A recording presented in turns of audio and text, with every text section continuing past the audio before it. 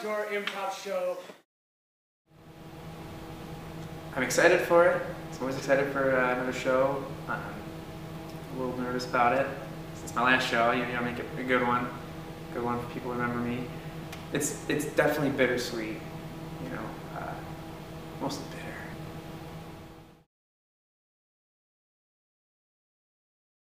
I've always been like a big fan of mostly television. You know, as a kid, that was like, you know, best friend, TV, and I always watch it. And Whose Line Is It Anyway? I mean, every kid watched that show. I just watched it so much, even to the point where it's just like, when you get together with your friends, you're like, hey, let's play some of those Whose Line Is It Anyway games, and they're awful. But then finally got older and got more opportunities to try it with people who were actually pretty good at it, and then realized, hey, this stuff actually works when you try it. I took the improv class that they taught here, just the funnest class I've ever taken, and that's where I met Isaac Banish and Cipriano. Got to meet them and got to know them really well, and they told me about Trap Door Improv. So then I started coming to see all the Trap Door Improv shows, and I was so excited there was finally an improv troupe that I could try out for and do it. And I went to a couple of their workshops and tried out, and then I was in the group, you know, and now I get to do it on a regular basis and get to live my Whose Line fantasies every day.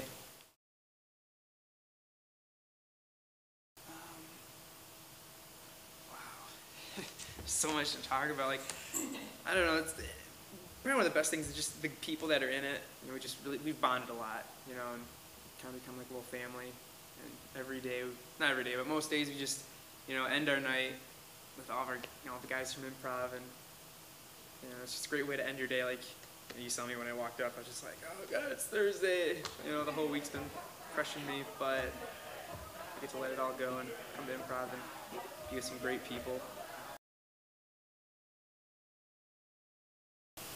After a while, I've kind of just said screw it, and I just kind of sit in the moment. And I think that's, you know, I think when you can get to there, that's when you really like understand improv and really get to just have the most fun with it, when you're just, you know, in the moment, open to everything.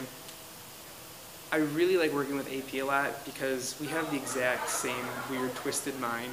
You know, I think I see it all, but you're one of a kind. You're the only one. And a lot of times when I do good cop, bad cop, I'm the criminal, so I'm outside, and AP's in here, and he'll like filter stuff for me where it's like, you know, people will shout out stuff, and AP's like, Josh is not gonna know who that is. So that's always nice to have, but I really like working with him, and I really like working with Becky. And we work together on so many things, so you know, it's really a thing where it's like, if you know someone really well, your chemistry's great, and I think that's one thing that's great with our entire group. We just have such great chemistry, you know, with every single person in the group. And really, you know, any game I'm in, you know, if I'm on stage with Lindsay, it's like, all right, I know what we've done before, I know what we can do, and you know, when I'm up there with Jackie, you know, I can always rely on her for great things. Jackie just does something, just witty things. I don't know how she does it.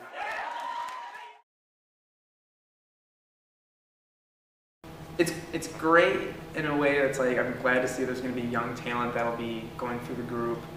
And it's nice to see the group change, because it's like, you know, I'm sure some people would love to come back from back when the troupe was 3 dull guys and see what it had blossomed.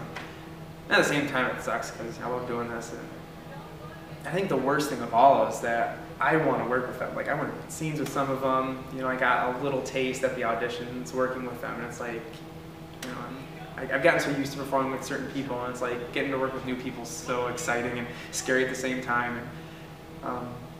And then I think you have your chemistry with certain people too, and it's like, man, I'm sure we would be great in a scene together. Like, I'd love to play good cop, bad cop with you, or you know, film noir or something. I feel like they would get it.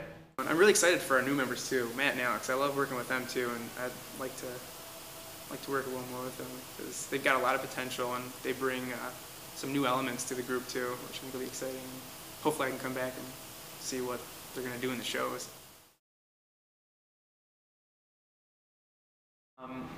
You know, I don't want to sound cliche, but have fun with it too. I mean, it's the whole reason we're doing this. We're not getting paid, if only. And it's really, I mean, you know, this is what we do, and we kind of feed off of it, just showing up here, having fun. And then when the audience comes in and gets to have fun with us, that's just the best. And I guess enjoy it as much as you can. while you still have it, I guess. Roller